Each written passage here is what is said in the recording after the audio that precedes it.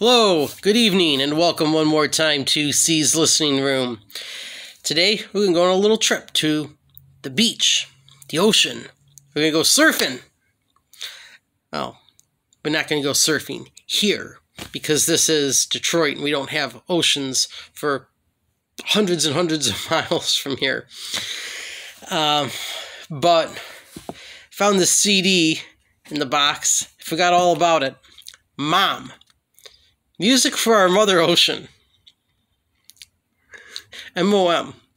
Music for Our Mother Ocean. Shouldn't it be Momo? M-O-M-O? Just saying.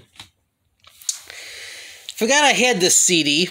I got this probably about 96. It came out in 1996. And that's about the time I think that I bought this. And it's basically from the it's from the Surfrider Foundation. It explains who the Surfrider Foundation is in here. It's a nonprofit dedicated to preserving the oceans, to restoring the oceans, cleaning them up from pollution and whatnot. I mean, I didn't buy it for that purpose. I didn't buy it for any of the causes that it's supposed to be. There's a lot of messages in here about the oceans and why we should save them and all that, and some pictures. Well, some pictures of people surfing, and then there's some pictures that are supposed to pull at your heartstrings. There's like a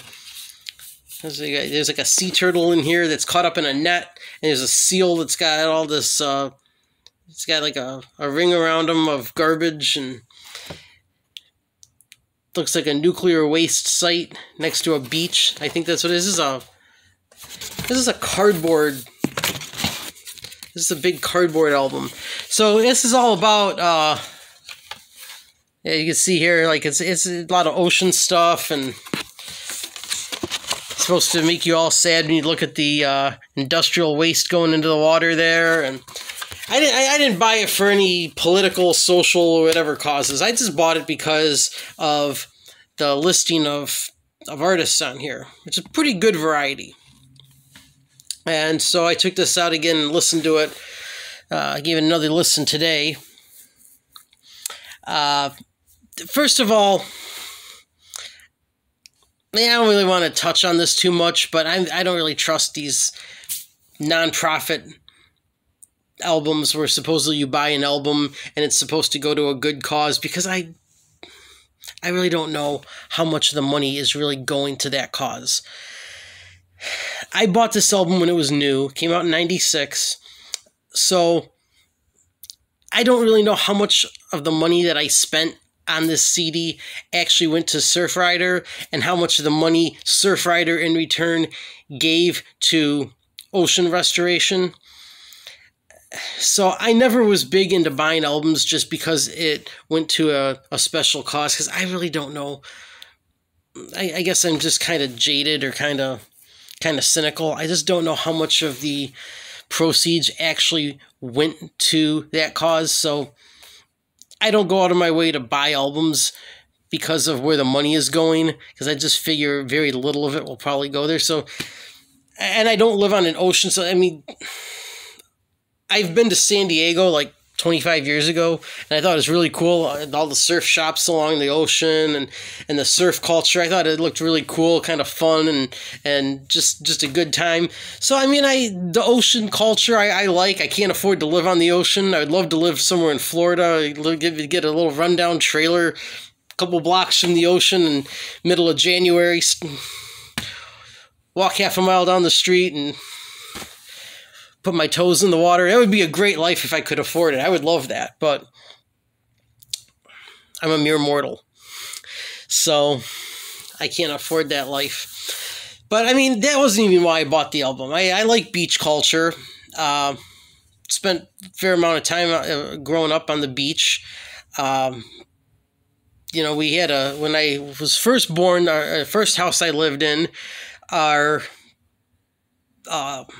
subdivision, our homeowners association had a little parcel of land on this inland lake that was our neighborhood beach. So we had a dock and a little raft in the middle of the water there. It was kind of anchored down, and it had some some barbecue grills, and then we moved. But then we would still go to like county beaches during my childhood, and plus my grandparents had a couple acres on Lake Huron, so they had beachfront right there in their backyards that we'd go to and visit. So I mean, I've spent a lot of time on beaches. I grew up on beaches. It was a big part of my childhood, and I love beach culture. But again, I didn't buy the album because it's about beach life or because it has to do with the beach. So I do appreciate the beach. I do have a love for the beach, and as I said, I've got a history with, growing up on beaches.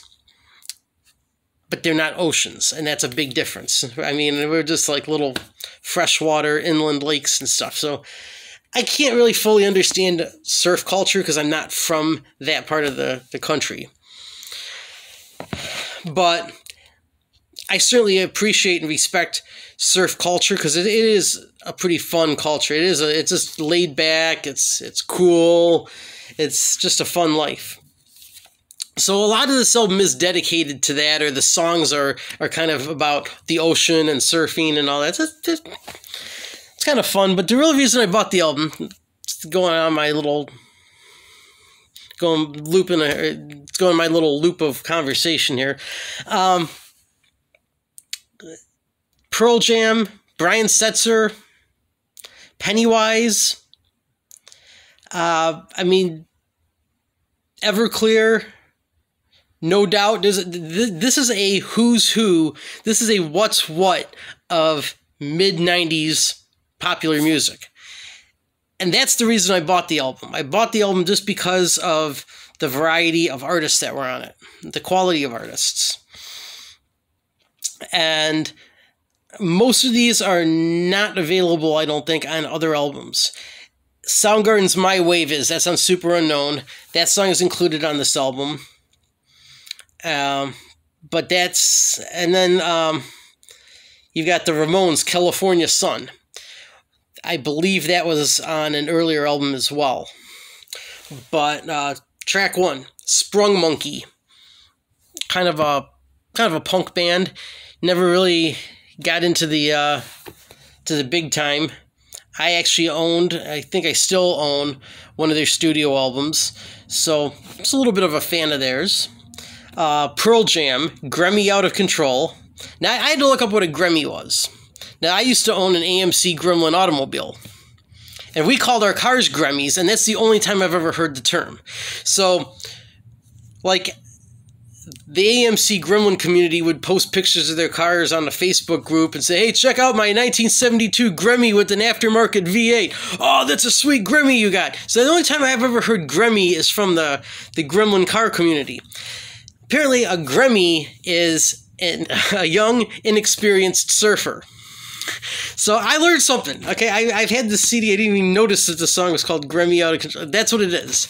It's a young, inexperienced, and the song, it's Pearl Jam doing a cover, apparently, of a obscure surfing song. It's Pearl Jam trying their hands at a surf sound. Kind of cool. Brian Setzer Orchestra doing an instrumental. Some great guitar work. Just a great song. Not a big Porno for Pyros fan. Bally Eyes, it's okay. Pennywise. Okay, you got a skate hardcore punk band doing Surfing USA. Interesting choice. Kind of cool. You got Silverchair, Surfing Bird, the old Trashman song.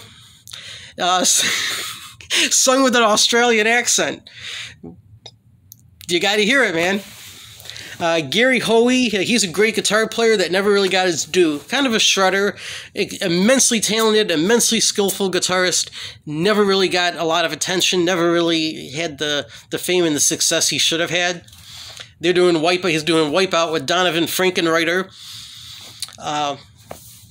Gary Hoey, if you're a fan of great guitar work, you're going to like Gary Hoey's stuff, mostly instrumental stuff. He should have really been bigger than he was. Common Sense, Never Give Up. Motivational music. That I'm not a reggae fan. I don't really listen. I never listened to reggae.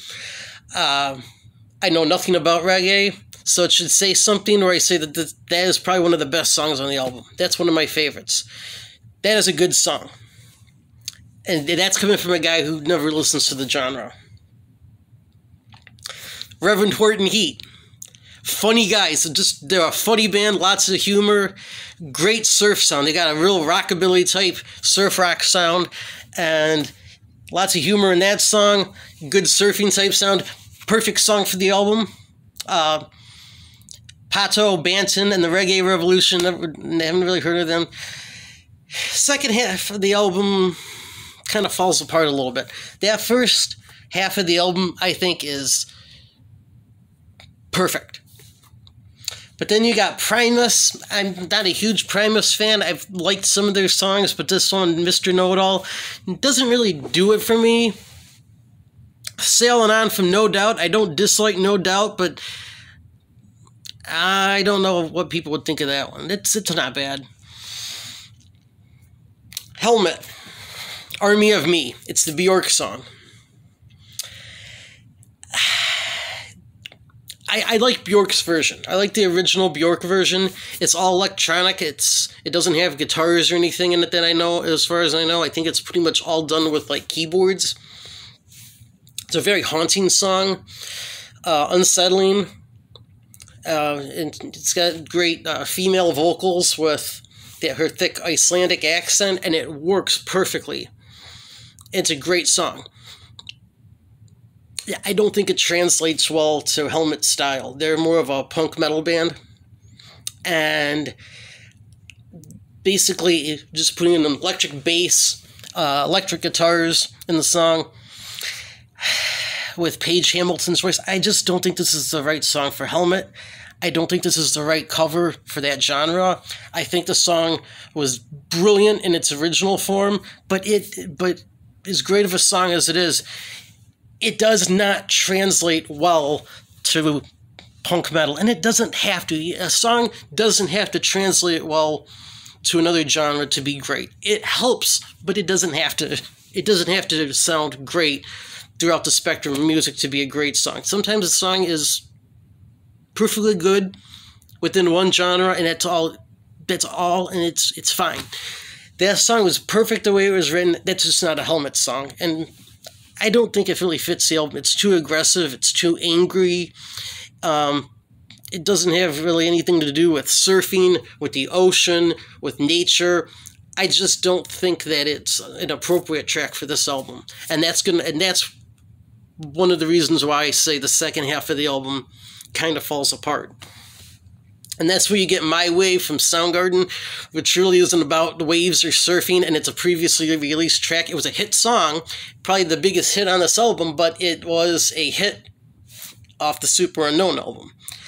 And I feel it was a little bit lazy. Here you got unreleased material, and here they take this big hit, throw it on this album, and it's like, okay, here's our contribution. Quiet Warrior from Jewel. So you get your little bit of a gentle, acoustic, beachy type folk music. Your token folk song. Everclear, Hateful. The song isn't as bad as the name. The name makes it sound like it's going to be an aggressive, angry song. There's kind of a surf vibe to it. It's a punk song with a little bit of a surf vibe. 7 Mary 3 does Blackwing. Another acoustic track. Beastie Boys. I'm not a Beastie Boys fan. Sorry. I'm not a Beastie Boys fan. I apologize, but I'm not. And Nettie's Girl is atrocious.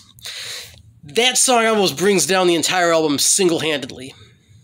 It is awful. It's a joke song. It's not even supposed to be taken seriously. But, you know, most of the songs, or a lot of the songs on this album, are fun. But they're fun in that surfing, ocean, riding a wave type of thing. Most of these are fun songs. You're not supposed to take a lot of these too seriously. I mean, the Reverend Horton Heat, I Can't Surf. It's a fun song. Hearing Surfing Bird from Silverchair, kind of a novelty. hearing a punk band doing Surfing USA, kind of a novelty. You're not supposed to take it seriously. It's fun. This song is such an obnoxious joke, though. It's so obnoxious. I think they're intentionally singing poorly. The singing is really, really bad.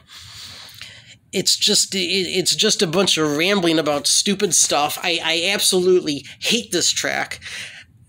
I almost want to trash the entire album just for the inclusion. I don't like Beastie Boys to begin with. I absolutely abhor this song. Okay, no, I do not own any Beastie Boys albums. Then you got Sublime, Bad Fish. Pretty good song. A little bit of a reggae beat to it. Sublime, Southern California band from Long Beach, which is an oceanfront community. So, I'm sure that this album did mean something to him, that this cause was pretty important to him. Pretty good track. And then Blink-182 finishes it off with Waggy. Not bad. It's them trying to do surf punk. Modern surf punk. So, that's the reason I bought the album. Great artist selection. It is a great cross-reference of the genres that were really popular around 1996. There's a little bit of punk, there's some skater punk, there's surf punk, there's some rockabilly on there, there's even some reggae. And so the band list, the cast, the ensemble that was included on this album was the real reason I bought it. So, I don't know if Surfrider Foundation's even still in business. I don't know how many copies of this were printed. It's probably going to be very hard to find, but there's some rare tracks on here from some very notable artists. I would say most of the track selection is pretty good. As I say, a couple of them seemed a little bit lazy, or a couple of them didn't seem well thought out. Some of the tracks probably shouldn't have been on here because it just doesn't really fit the theme. But overall, I would say, as a 1996 compilation, or as an album of 1996, as a various artist album of 1996, it's a pretty good snapshot of that time period of modern music. Despite the Beastie Boys track and despite the Ill-Advised Helmet track, I'm going to give this a shaky 4 out of 5 because a lot of the music is really fun to listen to. A lot of the music captures that beach vibe, that fun surfing, riding the wave kind of groove. And more often than not, I think most of the songs typically stand up on their own. But it's just a great variety. You're not listening to one artist that wrote and recorded all these songs at the same time, so you get a little bit of variety. You're going to be listening to some punk, you get some guitar shredding, you get a couple of rockabilly tracks on there, you get some reggae. It's a really nice mix of music. It's a great sampler that usually is trying to go towards a more upbeat and cheerful or optimistic type of vibe. Which is why the Helmet song really doesn't seem to belong, because it's just too aggressive for stuff like Surfing Bird and Surfing USA and California Sun and all that other stuff. So despite a couple very poorly advised and very annoying tracks, I'm going to give this a shaky 4 out of 5. It's a pretty fun album to listen to, great variety, but an important cast of characters on here for a 1996 album. If you're buying a used copy of this, you're not going to be saving oceans or anything, but you are going to be getting a nice little collection here of mid-90s contemporary music. So 4 out of 5, a little shaky 4 out of 5, but there's a lot of pretty good stuff in what I would like to call Mom. Music for our Mother Ocean. Kind of glad I found this one and gave it another listen. Some good artwork too. There's nice little paintings there of ocean life. Really a surprise, really an interesting album, especially all these years later. I give this one a seal of approval. Give it to the Beastie Boys. And you might have a 4 out of 5. Anyway, thanks for bearing with me. This is probably my longest video to date. I know I kind of rambled and went in circles and kind of went on my own little diatribes, but thanks for sticking around, and thanks for watching me to the end. Thank you. I'll catch you later. Bye.